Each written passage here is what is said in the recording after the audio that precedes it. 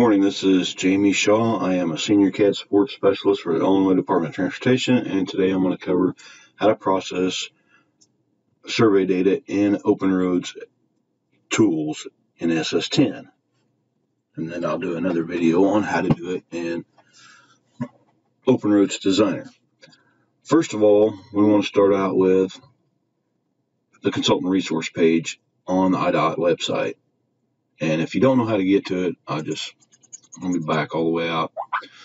You want to go to, from the home page, go to Doing Business, Procurement, go to Engineering, Architectural, Professional Services, then you want to scroll all the way to the bottom and hit Consultant Resources, and then you want to click CAD.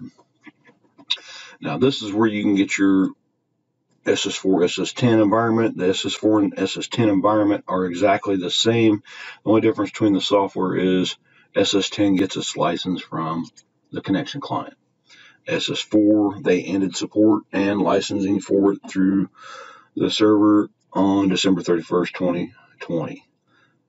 So everybody should be running SS10. And like I said, it's exactly the same software as SS4. It just licensed different. But here you download the IDOT-CAD exe, extract it, and there's a setup file in there and how to set it up. I'm not going to cover that in this video. If you're doing the IDOT-CAD environment or ORD environment, I can show you that later. It's the same way. You download it and extract it, and it has the setup file in there to walk you through how to set it up. But what we're interested in is the computer aided design and drafting, modeling, and deliverables manual. So click on that, and we'll get the CAD manual in PDF format, which you can download this. You can save it to your hard drive, to your company standards, whatever. But the one thing I want to point out right now, the CAD manual is in review and update for the transition to ORD. So when it's done in review and done editing, we'll put out a CAD manual for ORD, because I know some of you are chomping at the bit to get it. But it's in review right now, and the example plans will probably be updated soon too as well. But if you go into this table of contents and go to Appendix I, Appendix I, let me zoom this up a little bit, covers all the survey feature definitions. So like 100 is the backside, it's topo control point. It uses survey SBC cell, and it's do not include, and it's a part of the alignment. So we have all of our codes in here with a description, what level they're supposed to be on, what cell they're supposed to use, what line style, if it's part of the DTM or not. If it's DNI, it's do not include. If it's spot, it's a spot shot. If it's a brake line, then it's a brake line.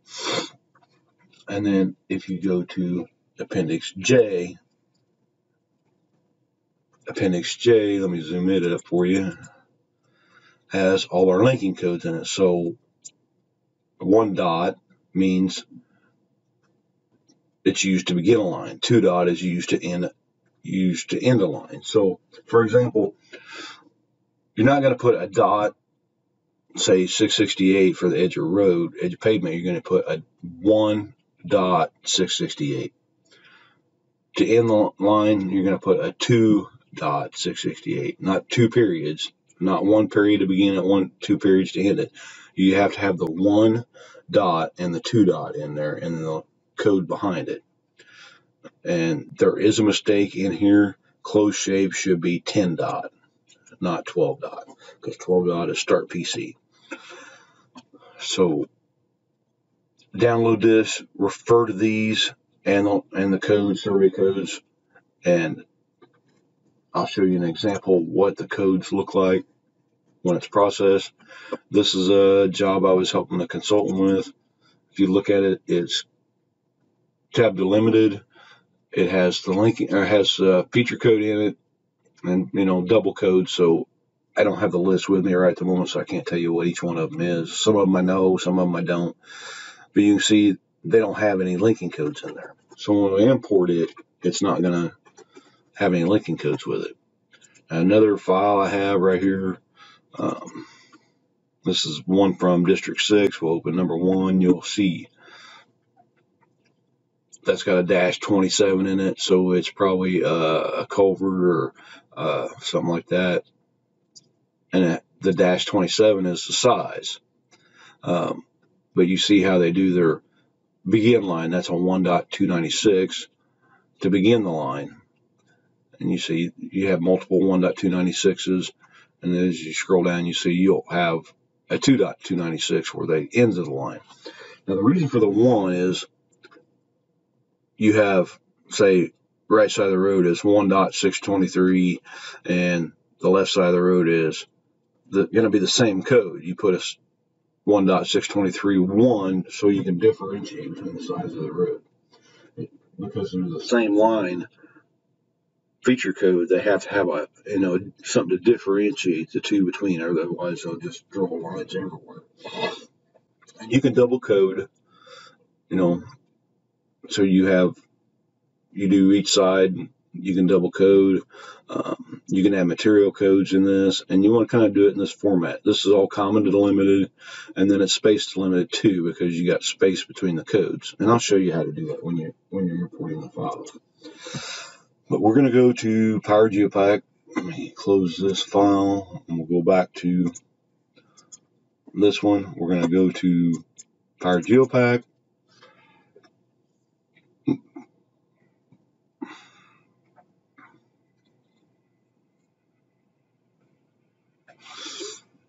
And we're going to create a new drawing. And it has to be a 3D drawing, so you're going to have to go pick the i.ng 3D DGN, hit open, and then we're going to give this a name and call it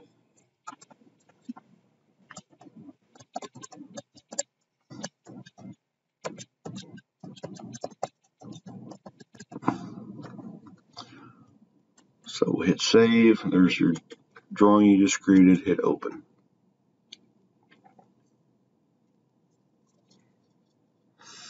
Take Powergeopak a little bit to open up and create the new file.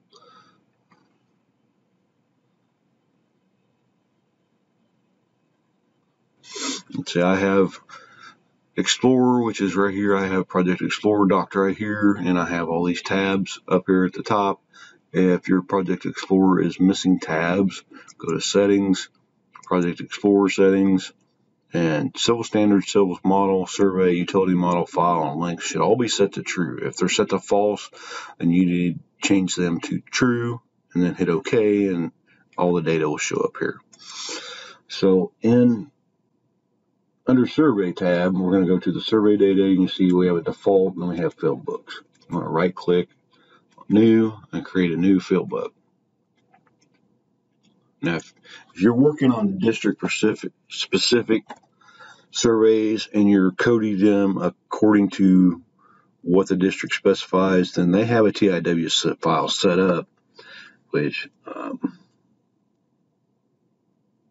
not going to show you at this time, but they have a TIW file, so you could theoretically drag and drop the survey file onto Fieldbook 1, and it'll ask you for the TIW file. You just choose the district you're working in, and as long as you have it set up to how the TIW file is coded, it will process the survey with no problems. But I'm going to show you how to use file using text import wizard, just in case you don't actually follow every bit. They may have 3 codes and you're only using 2 codes, so you can set up a TIW file of your own. So I'm going to click on the text file and I'm going to import it. So I'm going to hit open, and your survey data is going to look like this. And the next thing we want to do is hit next. Or here, I'll go back. So if you wanted to use their TIW file, you could go here and pick their TIW file. So District 1, District 2, but you got to pay attention to what their stuff is. That one's tab delimited, point number, northing, easting, elevation, code, and note. Now District 3 is a little different. It's comma delimited. That one's space delimited for District 5, and they have a tab delimited. So you got to pay attention to how you're coding stuff to use the TIW file. But we'll go ahead and make a TIW file just for you.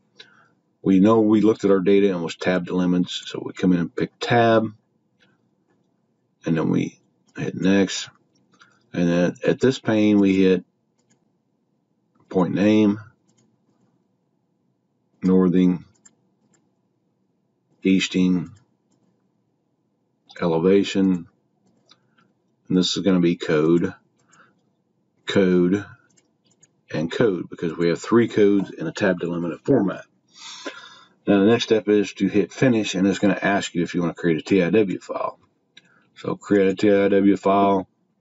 We'll call it, well, I already have one created, call it Martin, because that was the project I was working with, and then save the settings. So if you have multiple survey files, the next one you should be able to drag and drop it and hit Martin, and it'll come right in. Now you see, you didn't have any linking codes in this DGN, so now all you have is points. So to create the linear features, what I like to do is I'll go to my level display, I'll turn all the survey features off. We can leave the SPC cell, so point numbers I don't really care about, elevations I don't really care about. I want to turn all this off except for field code, and I want field comments, so I know what it is. Like that one's a 604,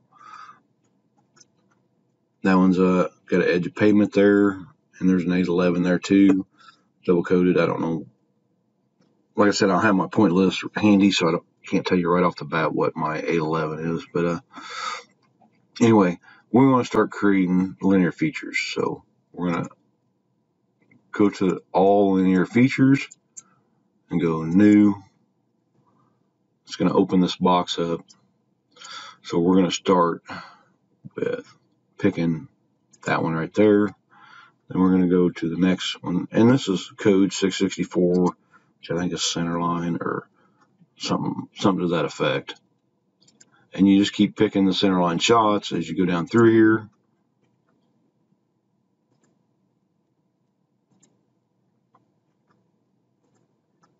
And what you're doing is creating the linear feature for this chain, which if you would have line coded it, it would have drawn it for you. So that's good enough for now. I'm not going to do the whole thing. So once you have all those picked, go up here to this linear feature box and you hit accept. And it creates a linear feature. You see it added a plus sign in here. Now you have to go to that default. It creates a default, so you want to go to survey processing and pick on show details. And you want to change this to, what was the point code, 664. And I click on this. There's 2 ways you can do it. You can either click on it like that and change it, or you can click on feature definition and go edit and type